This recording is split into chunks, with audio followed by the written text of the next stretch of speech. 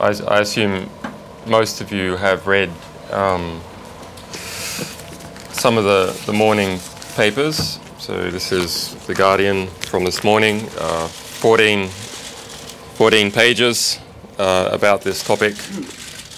Also concurrently in Der Spiegel, 17 pages. The New York Times, I'm not sure how many, International Herald Tribune, and I believe the Telegraph also has it on front page, and I haven't checked into the others.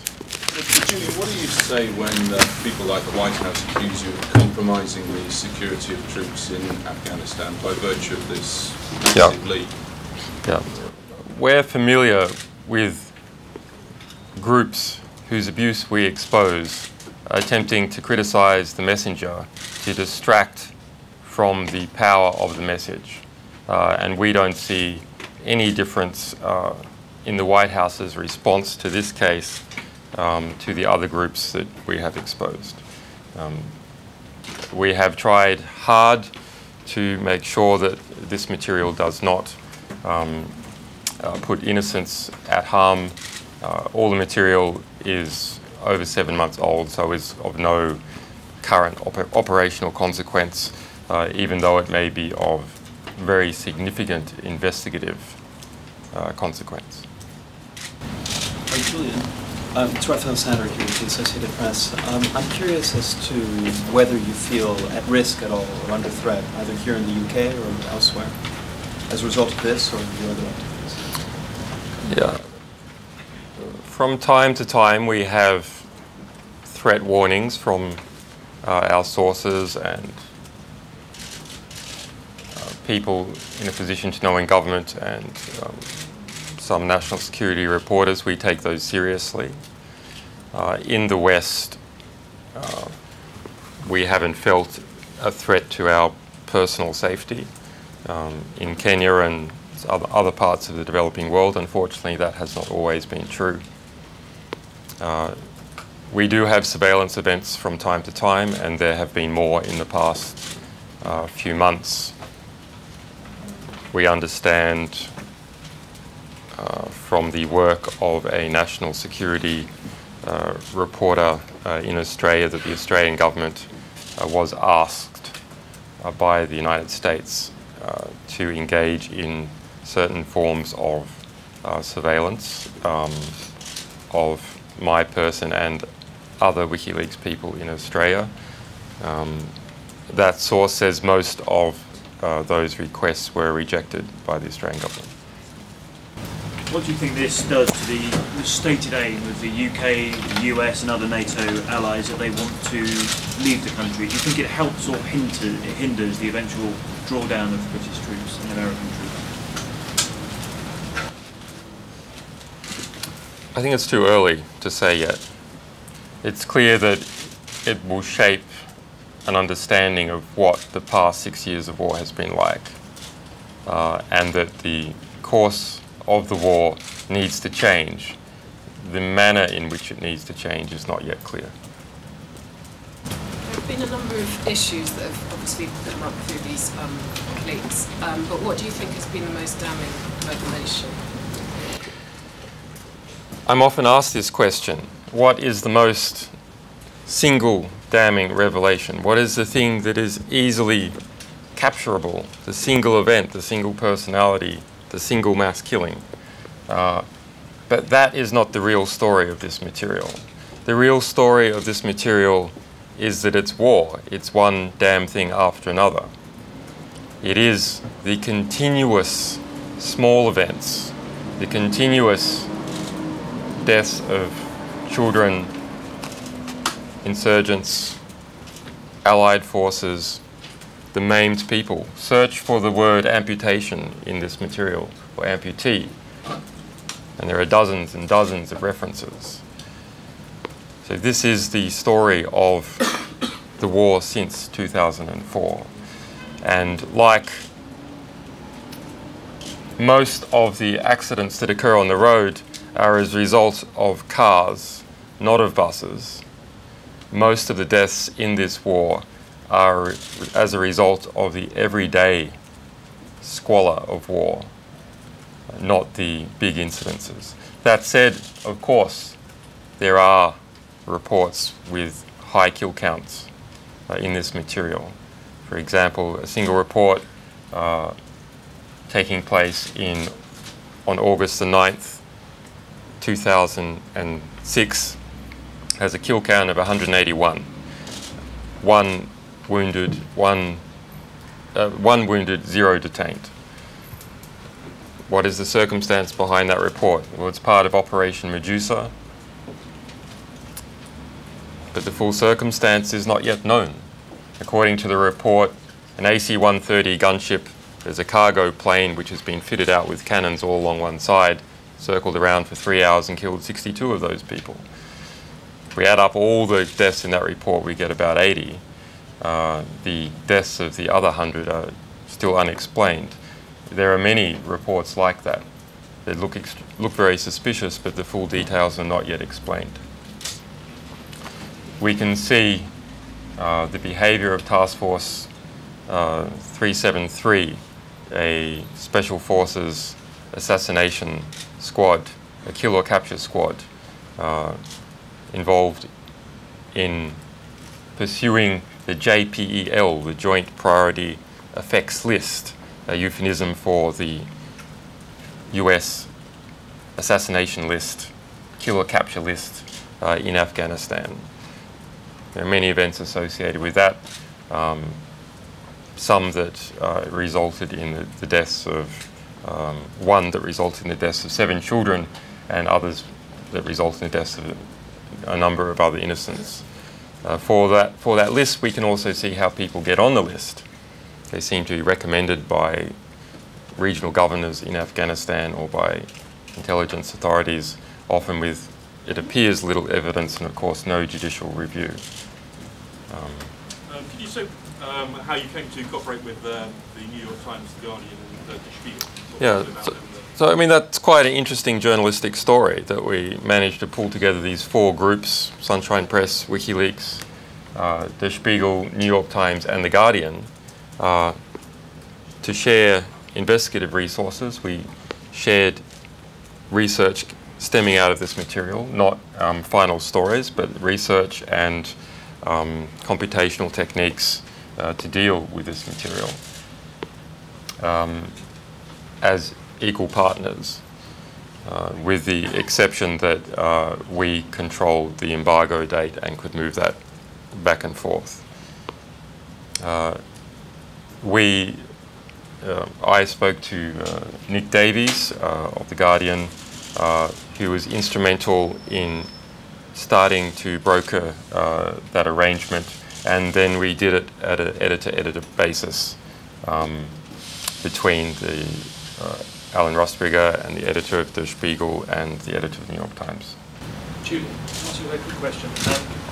The MOD this morning are saying that even they aren't able to verify much of these documents. I'm sure the US would probably say the same about other documents too at this stage. How can you be sure that what's placed up on the internet is accurate? And if some of it is not, doesn't that eat into your legitimacy, WikiLeaks? Because it's wrong information and therefore it's up there. If some of that information was inaccurate, that would eat into our legitimacy, quite correct. However, we have never released misdescribed material, and I don't expect this case to be any exception. Some people are suggesting that lots of the intelligence, or some of the intelligence, it's difficult to quantify, came from low level, came from people who are biased against different absolutely groups. And so how can you rely on that? How can you allow people to read information and it placed up there as if it were truths, as far as you're concerned? When we publish material, what we say is the document as we describe it is true. We publish CIA reports all the time that are legitimate CIA reports. That doesn't mean the CIA is telling the truth. Similarly, with this material, there is reporting from military units of various kinds in Afghanistan, reporting from US embassies across the world about matters relevant to Afghanistan, reporting from informers in Pakistan and Afghanistan. Those are legitimate reports. It doesn't mean that the contents are true. So people should exercise caution. People should exercise caution, and I'll give you some examples of the ways in which they should exercise caution. And we, in fact, do this. If you go to wardiary.wikileaks.org, you will see how to read the material report. You will find that US military units, when self-reporting, of course, often speak in exculpatory language, redefine civilian casualties as insurgent casualties, downplay the number of casualties. And we know this by comparing these reports to the public record for where there has been comprehensive investigations. So as an example, Kunduz, Gorani. For the Kunduz report, we see that the initial report from the field was 56 insurgents killed, no civilians killed, but we know from later reportage investigation, in fact, most of the people killed were civilians, and there was some 100 and something. But when military units report on other military units, they are more likely to be frank. On other US military units. When they report on other allied units that are not from the US military, for example on the Poles or on the Brits, they are even more likely to tell the truth. And of course, when they are reporting on the Taliban, then all the evil comes out. Similarly, when we look at reporting from informers, we can see sometimes completely outlandish claims. They just don't hold water. It will sometimes say that that reporting is the result of the source being paid. It will sometimes, there is a rating system that Marines intelligence will give these sources, how reliable they think they are. So that is the opinion of Marines intelligence as to Marines G2 intelligence, how reliable the source is and how much you should take away from it. But just like dealing with any source, you should exercise some common sense. That doesn't mean you should close your eyes. Julian, what have you learned about the Germans? Sorry. Phil Needy from ITV News. One of the statements the White House made immediately with regard to the Pakistani links, the guidance was, the opening sentence is, "I don't think anyone who follows this issue will find it surprising." And I suppose that's what I found about this whole thing, that the detail is stunning, and the 91,000 documents are stunning. And yet, in the end, there is so much that one doesn't find entirely surprising. I wonder if you've concluded that at the end of all this. And following on from my colleague about reliability, do you find it in any way suspicious that the documents that you've got here are all labelled secret but not top secret? They're all fairly low-level field reports. They come from junior officers. The only guy in jail is a private first class.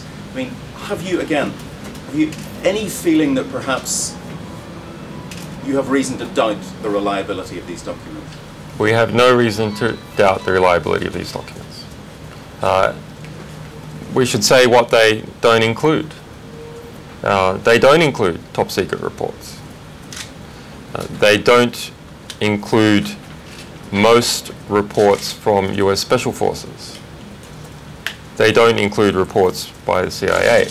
They don't include reports by other coalition partners. However, they do include the majority of regular US Army activity. And where regular US Army overlaps in the activities of other forces in Afghanistan, it includes reports about their activities. So when Task Force 373, the Special Forces Assassination Squad, is involved in a raid, it will often partner with regular US Army forces, and so there are descriptions about its activities. Similarly, when the CIA is engaged in a raid, or US Army bomb squad needs to be called in, or something like this, you'll see OGA, other government agency, a sort of cover typically for the CIA, sometimes for the DIA, Defense Intelligence Agency. And you can see some information about the behavior of the CIA through this overlap with regular US Army activity. And the aspect of being surprised by the revelations? Should any of us be surprised after... I'll go on to the next question. So in what circumstances wouldn't you publish information, or are there any circumstances in which you wouldn't publish information? We have a harm minimization process. Our goal is just reform. Our method is transparency, but we do not put the method before the goal. We have a serious endeavor. We do things in policy. We do not do things in an ad hoc way. So far, our harm minimization procedures have always worked. To our knowledge, no one has ever been physically harmed by the material we have released, even though we have caused the change of governments and many other serious reforms. Just a quick follow-up. Would you accept sorry. John Rees from the Stop the War Coalition. The material that you've released applies to the period when the policy of so-called cautious restraint was in place. That policy is now being lifted by US forces. Do you expect that if there were similar revelations in the future, that the rate of Afghan civilian deaths would be greater than those you revealed in these documents? I don't know enough about that policy to comment meaningfully. I can only say prima facie, if restraints are reduced, there will be more civilian casualties. BBC, you talk about the harm minimisation policies, and this is only relates to material before 7 months ago. But how do you respond to the charge that you're in no position to know, particularly given the vast amount of material out there, what harm is being done to sources or potential sources in terms of that? And also on the historical point about it all relating to the last year, how do you respond to the... One question at a time. How do you respond to the point that the Obama administration would argue that actually you say things must change, but they will argue that things have changed, that this all comes before the surge actually got into operation? One of the interesting things that we have noticed from this material is that at the time that McChrystal took command, with a stated policy intention of reducing civilian casualties, especially from airstrikes, a new field appeared in these reports. A field of credible allegations of coalition forces causing civilian casualties. That appears to have been an attempt by McChrystal to get some handle on the situation, to get some measure on where civilian casualties were occurring as a result of coalition activities. But what we see is that the US Army is an enormous boat that is extremely hard to turn around, and the cover-up of those sorts of crimes begins at the bottom and moves its way to the top. So it is quite hard to enact a new policy and have it filter down to a change in practice. A new policy by Obama does not mean a change of practice by the US military any more than a new policy by McChrystal meant a change in practice by US forces. So these are war crimes? Well, you said cover up. You already asked the question, so. Yeah, but it's an important distinction. Julian, Chris, BBC Radio. Have you and have your partners published all the information that you gave them access to? And if they held back, what did they hold back on? And do you have more of this kind of material to come out? You've spoken about an Afghan video, which WikiLeaks is planning to release, I believe. Okay. WikiLeaks since December has been on a bit of a publishing hiatus in order to do significant re-engineering to cope with the level of submissions we were receiving and the level of public interest in our site.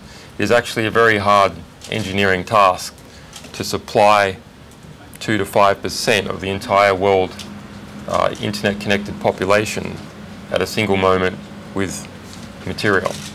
And so we're a small organization trying to understand how to do that and do that in a secure way. As a result, we have built up during that period an enormous backlog of whistleblower disclosures.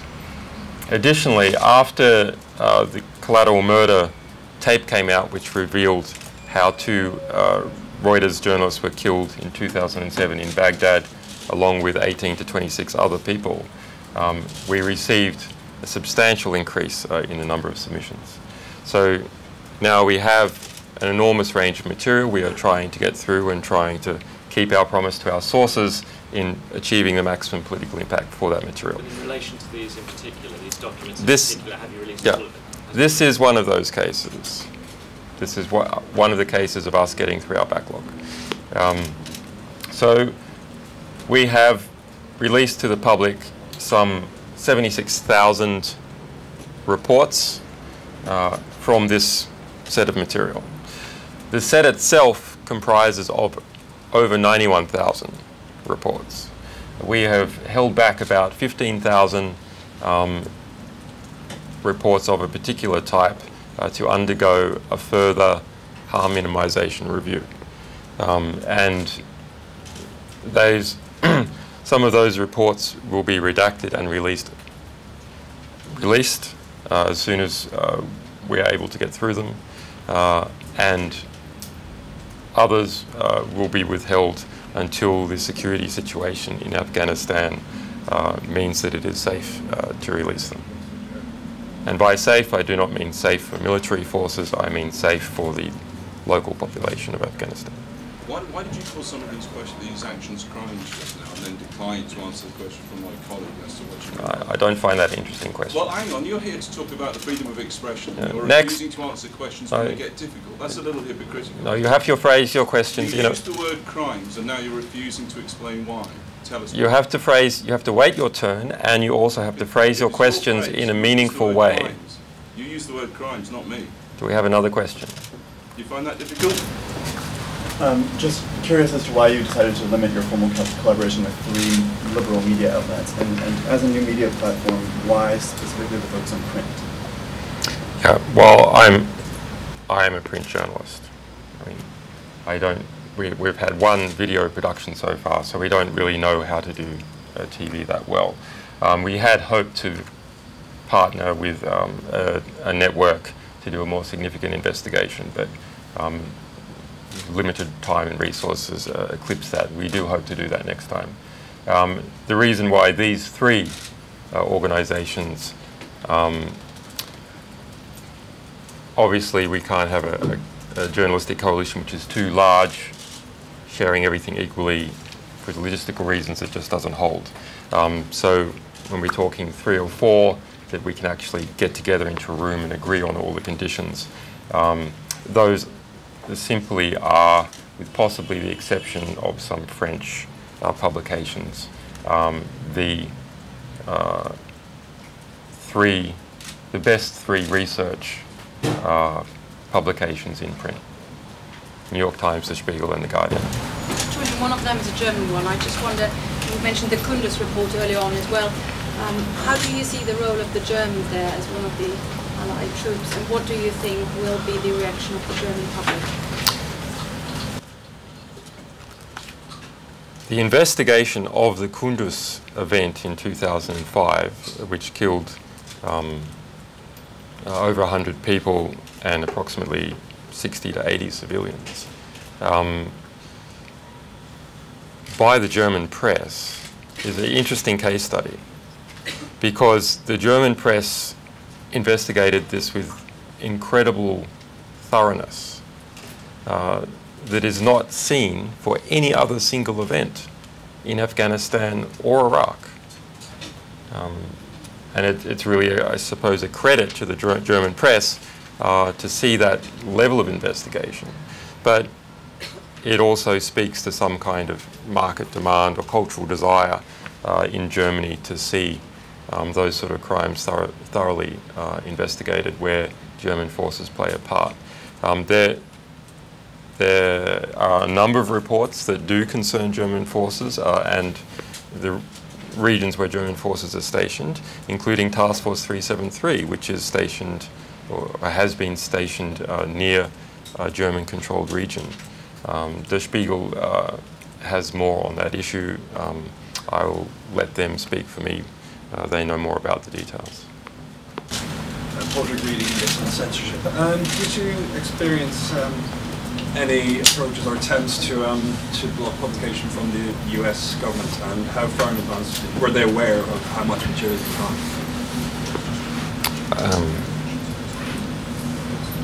Obviously, we are not in a position to say what the United States government as a whole is aware of or not. It would simply be impossible. But the New York, the media groups, including us, agreed that the New York Times would approach the White House for comment and the Pentagon for comment, and that comment would then come back and be shared amongst the others. That approach took place in the middle of last week. So they knew it at least since that point. We haven't had any direct attempts to censor us. Like every delicate investigation, we have, of course, held things close to our chest, and so have the other media organisations.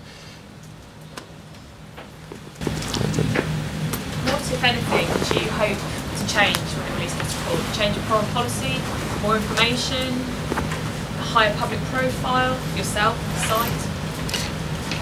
We give a promise to whistleblowers that come to us. That is our role as the International Public Service, that provided they meet some very simple criteria, like a lawyer, we will represent them fairly to the court, in our case, the court of public opinion. So this submission met that criteria, and therefore we were tasked to keep our promise of getting the maximum political impact for it. And I think we appear to be living up to that promise. That said, of course, some material calls out for more attention, and material which exposes significant human rights abuses tasks us to spend more effort on it. Some of those will be 15,000 documents, I think we were talking about earlier on. So presumably within those 15,000 or so documents, there are things that you maybe have already seen that might deserve some amount of attention. That being the case, and the fact that you get immediate coverage whenever these things happen, can you then therefore answer the question that's been asked twice already by a journalist? You mentioned the word crimes. Can you please just be a bit more specific about what you meant by it? Are these crimes committed within these documents? Because unless the question's answered, how do you expect the media to take you seriously down the line when there are potentially more good stories? What is your specific question? You mentioned a while ago war crimes or crimes when you were talking about the documents. You weren't specific. What I'm asking you is to be more specific when you talk about war crimes or crimes, is I think the word you used. I think I was speaking about the issue in general. However, it is up to a court to decide clearly whether something is in the end a crime. That said, prima facie, there does appear to be evidence of war crimes in this material. An example is the Task Force 373 HIMARS missile strike on a house which killed 7 children. Why you decided to hold a press conference in Britain today, whether you feel completely safe in this country in terms of investigation from the US? Are you based in this country? Well, on the one hand, as we all know, the United Kingdom is a surveillance state. On the other hand, we do have extensive political, journalistic and community support in this country. And it would only serve our interests, in fact, to be well, for me to be arrested or detained. I can't imagine that happening in this country unless there was a miscommunication from the bureaucracy to the political leadership. The political leadership in this country would not tolerate that. The motives of WikiLeaks in all of this are well known, and you've expressed them. I wonder, without revealing your source on this, what your source's motives for releasing this material to you was a motive expressed to you? Yeah, when we get submissions, we typically get a statement. In fact, we require usually a statement from the source about what they want us to do with the material, why it's important, and so on. So yes, the source wanted to call attention to a number of these incidents. Not all the ones that we have found, but some of the ones that we have found, and their perception was, of course, there would be many more, and they appear to be correct.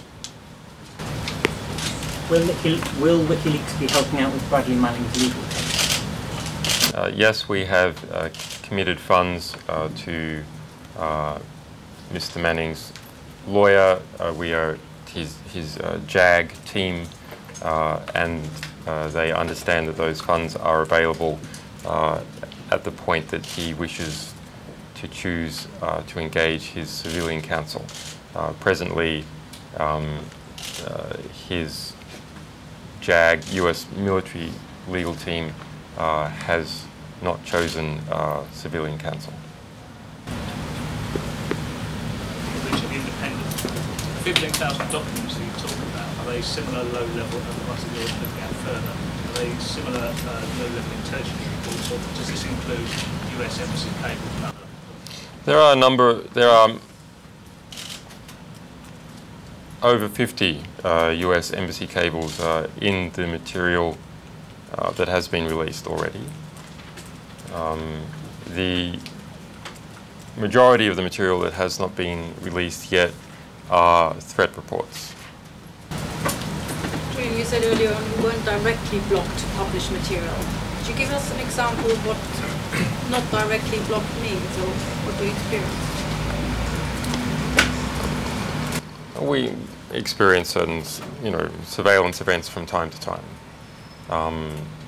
and our sources have told us something of the decision-making process that was occurring some months ago within the White House.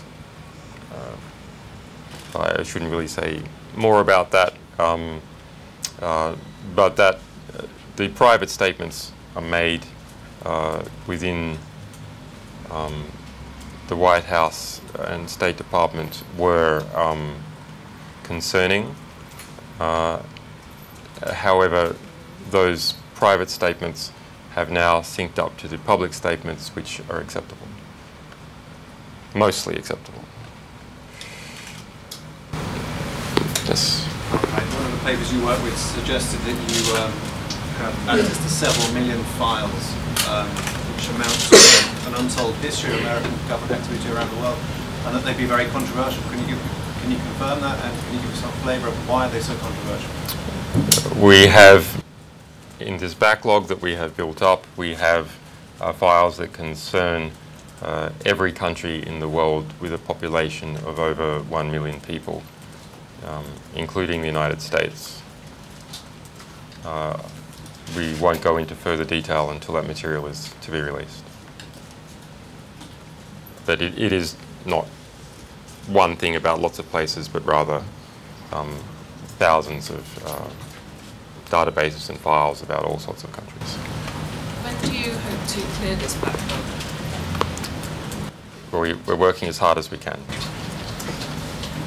You've got a big team. We have a small team of dedicated and overworked people. That said, we also have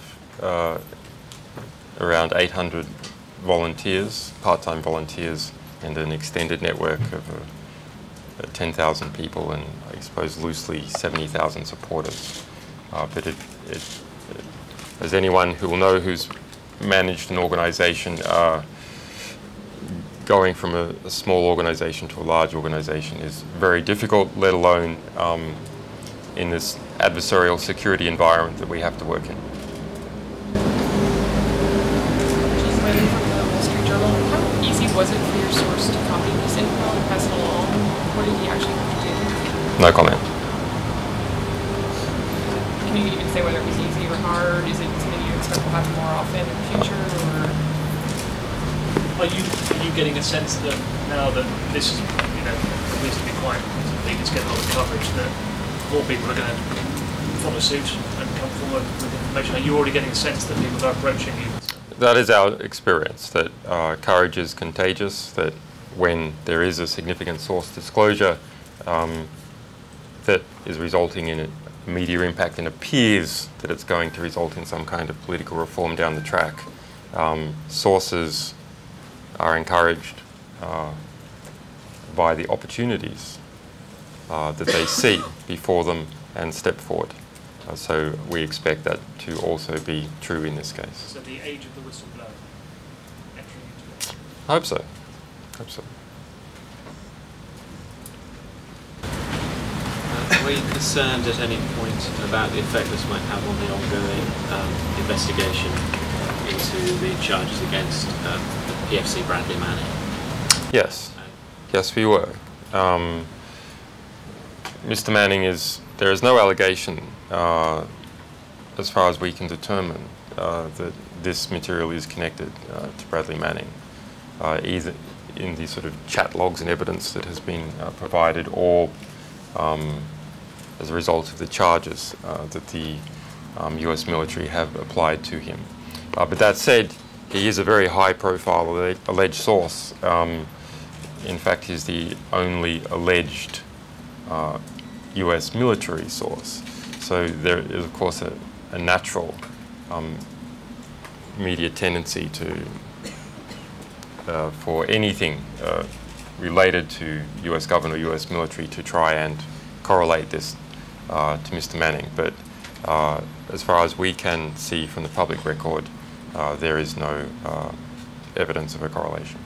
Julian, if I understood you right earlier on, you said you think you got more correct details if the troops reported about others than themselves in yes. some incidents. Did you come across any differences for the Germans, the way they reported?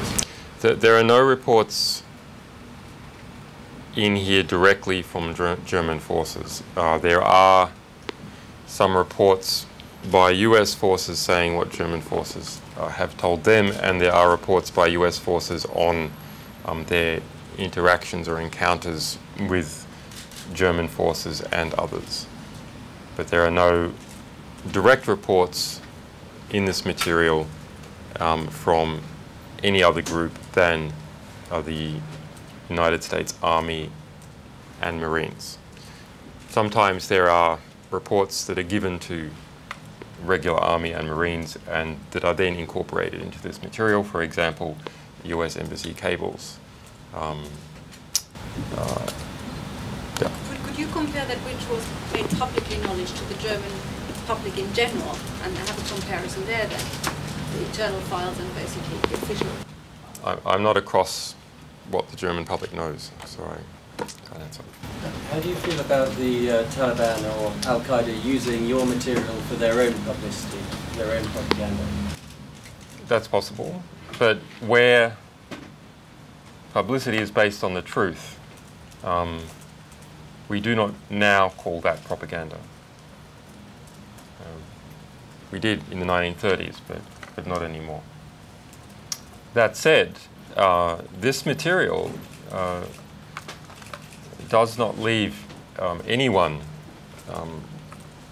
smelling like roses, especially the Taliban. I mean, there are some reports in here, if you add up the figures, of 2,000 people, civilians killed by IEDs. Now, of course, it is wrong to say that all those IEDs were planted by the Taliban, but they were presumably planted by rebel forces of some description in Afghanistan. What do you think in the end the disclosure of these documents really signifies? I mean, I think you've said that this is the most comprehensive history of a war in terms of the raw detail ever to have been printed. But what, you know, what do you think that signifies? What does it mean in the end? What will change? What might change? What should change? So, this is the equivalent of opening the Stasi archives. No one particular Stasi file has a tremendous impact to change a whole nation, to change the whole nation of Germany. But across all the Stasi files, many individuals are represented, and many people in German society could see their connection to the behavior of the Stasi.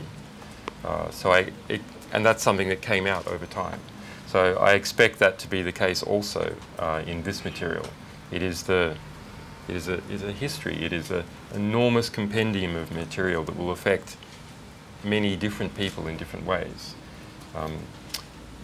We, as a journalistic group, the 4 media groups who worked on this, have really only just scratched the surface. I think between us we've probably read about 1,000 or 2,000 of these reports properly. So it's going to take the rest of the world press and academics to look at the statistics that come out of this, and the soldiers and returned soldiers from Afghanistan, from coalition forces. It will take the Taliban to look at this. The refugees from Afghanistan, the locals still living there, to all look at this and say, I understand that event, I was there. This is just a tiny summary. Let me tell you what really went on. That was my father who was killed. That was my buddy who was killed. That was my commanding officer who gave me an order that I was extremely uncomfortable with. We saw things like that coming out when we released the collateral murder video. We saw two US soldiers involved in that event come forward and give many additional details. We saw the sons and brothers of the journalists who were killed in that event come forward and give details. We saw the wife of the driver who was killed in the van come forward and give additional details. So that's what I expect to happen with this material. And to some degree, it is of such scope that it eclipses the economic ability of the press to go through it. It's going to require not just the press, but all interested parties to understand this material.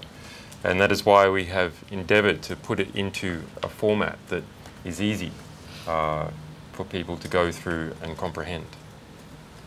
Sorry, could I just follow up? Just to understand you correctly, did you say that you have only gone through in detail 2,000 of these, whatever it is, 75,000 and 1,000 documents? Well, how do you square that then with your argument that this is a responsible publication and that you've done all the harm minimisation that you said?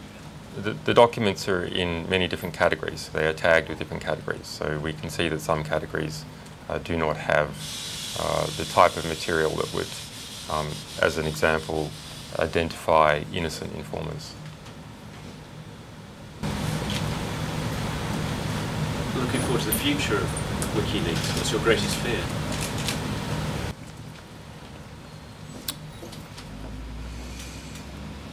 Well, things are going pretty well so far. I mean, I suppose our greatest fear is that we will be too successful too fast, and we won't be able to do justice to the material we're getting in fast enough.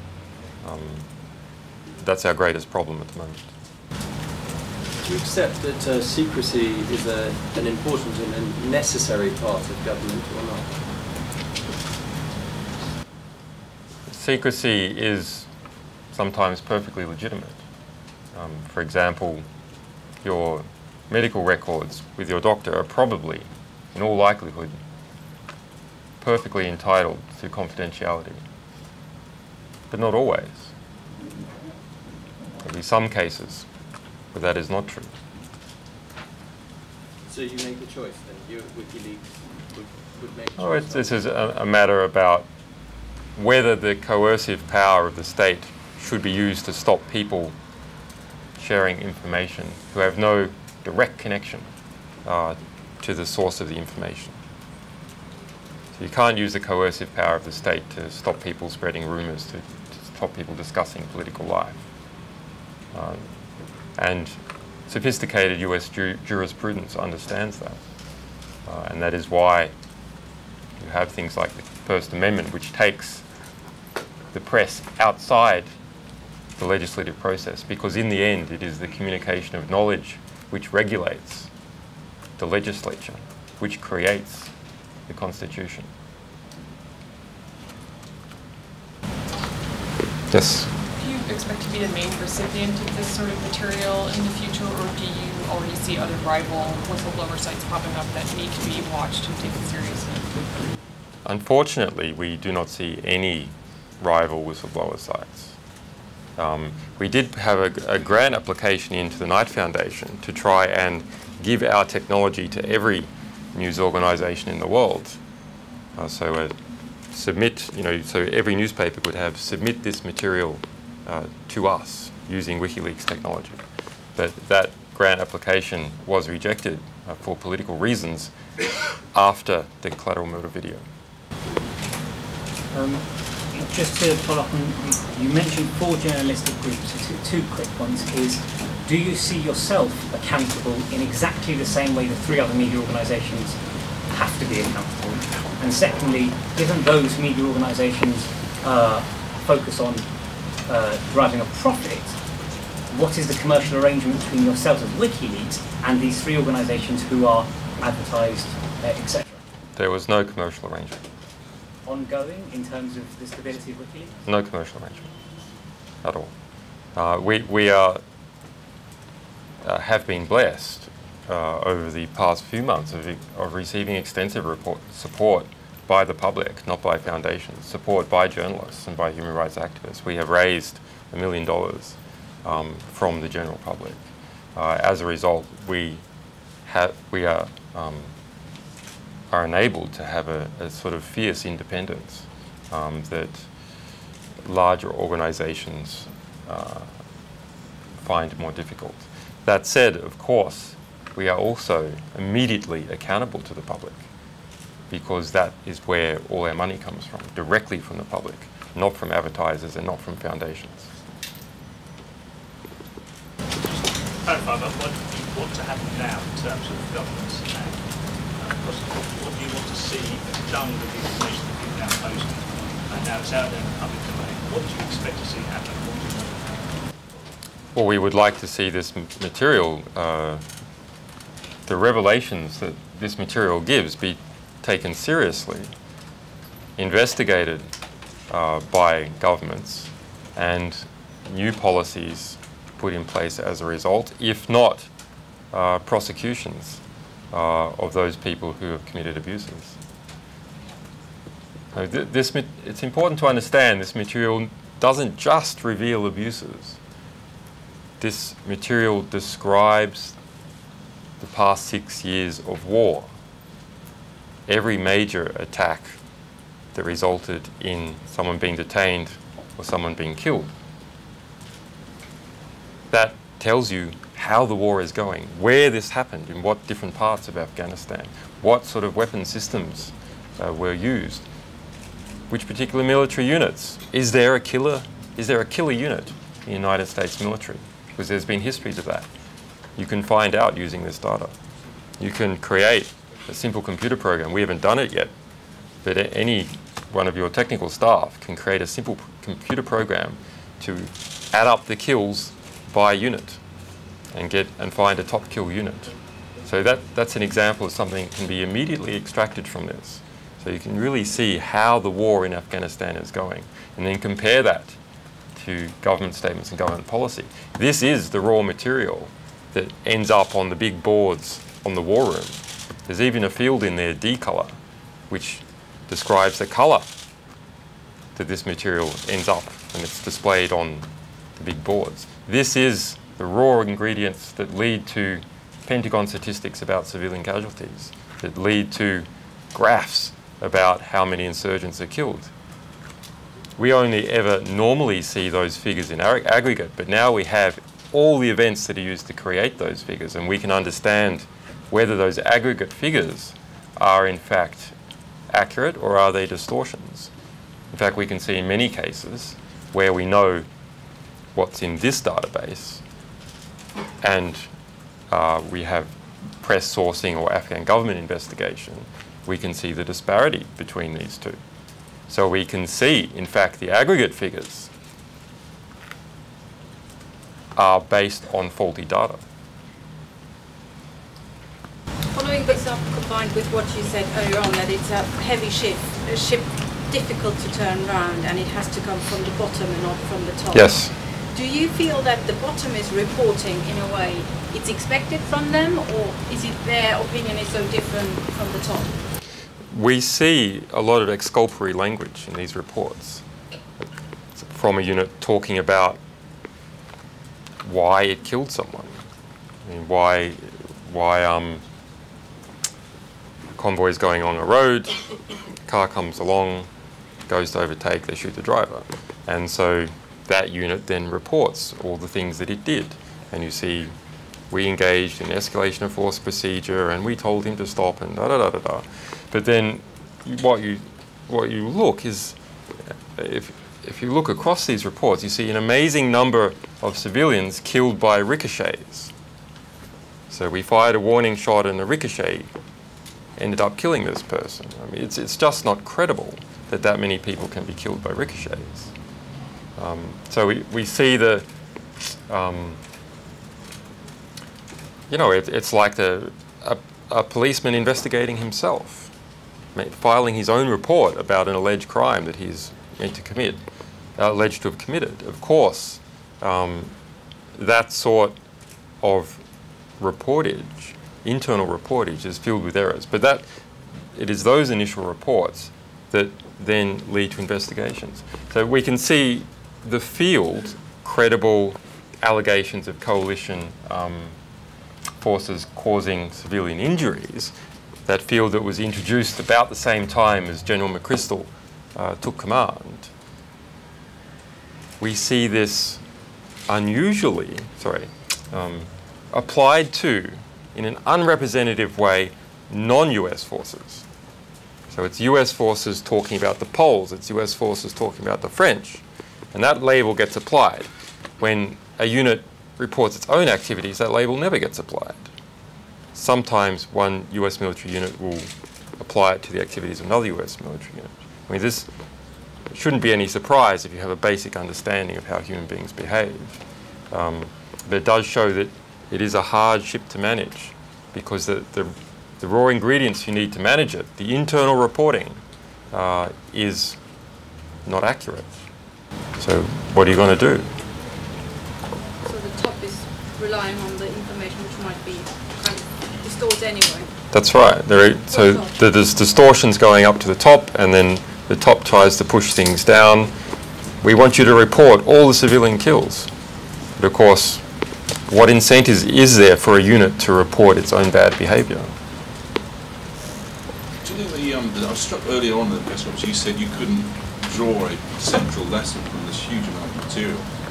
Even the small amount that I've read seems to tally with what you find when you're in Afghanistan, which is that the primary catastrophic problem for the West is an utter lack of understanding of the Afghan people, where they are, who they are, what their motives are, what they're doing. A lot of what you've got here flowing is there from. Was it civilian casualties, for instance? Yes. Isn't that the central? Well, I agree. But what's your question? Do you draw the same central lesson?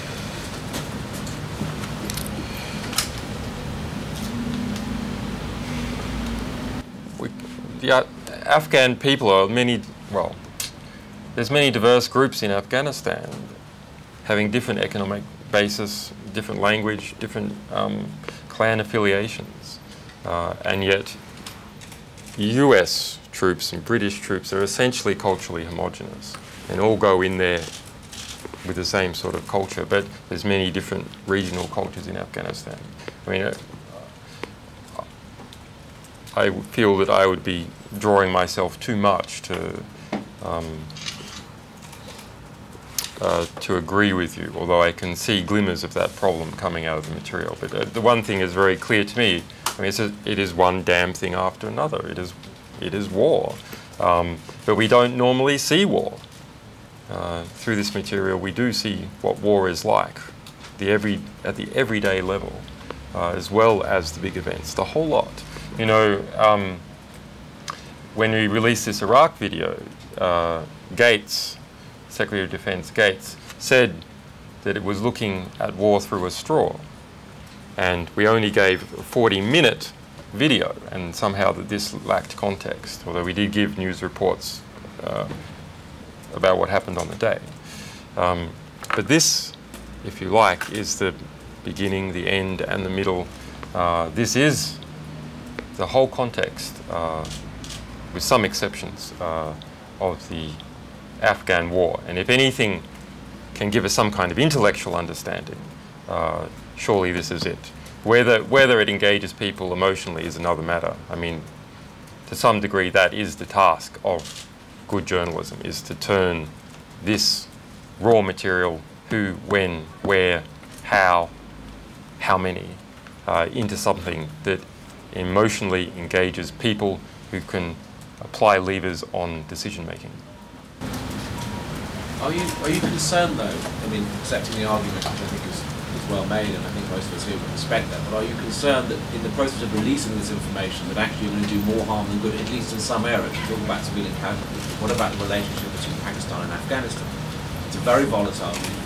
A lot of the information about ISI involvement comes from MDS and apparently, you know, biased or potentially biased sources. Yes. You're releasing this onto the internet in a way that could, in fact, inflame at least an aspect. We talk about the Taliban, but there is another dimension, several other dimensions to the conflict there. And are you concerned that this is, or have you thought about that? You know, this is going to make that situation worse? There is no perfect information. But in the end, the truth is all we have, right? But you have a moral ethical responsibility, we all do, to put information in a way that people can understand it and process it responsibly. I mean, there is... Well, I think we have done that. I think we have done that extremely well. I mean, we have 14 pages in The Guardian just here. That's not a bad outcome, right, journalistically. I mean, what more could you do? What about the security of the troops in Afghanistan when you publish this material? The material is all 7 months old. There doesn't seem to be any, there's nothing about troop movements, no tactical considerations in this material. So why, of course, I'm not, I would always think about that issue before dismissing it out of hand. We have looked at it and there doesn't seem to be anything significant. That said, I mean, the revelations of abuses by US and coalition forces may cause Afghanis to be upset, and rightly so. And if governments don't like populations being upset, they should treat them better, not conceal abuses that have been undertaken. Why does so much of this material that you publish come from US forces and not from other coalition partners such as the British? Actually, we've published a lot of material from the British. In fact, the Ministry of Defence put in an order to British Telecom, which controls the gateway for MOD, and told them to block all connections going out to WikiLeaks in an attempt to stop British forces leaking us material. Or at least a stated attempt. Of course, what happened in practice is someone who was responsible for counterintelligence got some command from a more senior person saying, look at that thing on WikiLeaks, shouldn't you do something? And so they wrote a letter to British Telecom instructing British Telecom to make sure that normal connections from inside the MOD couldn't look at our web pages. I mean, the result is that those senior people who complain about material that is on WikiLeaks are no longer in a position to complain because they can't read it. great. There are no investigations because they can't see the material that's there. We discovered this using a proactive FOI that we routinely do for sort of these sorts of organisations that might be trying to investigate our sources.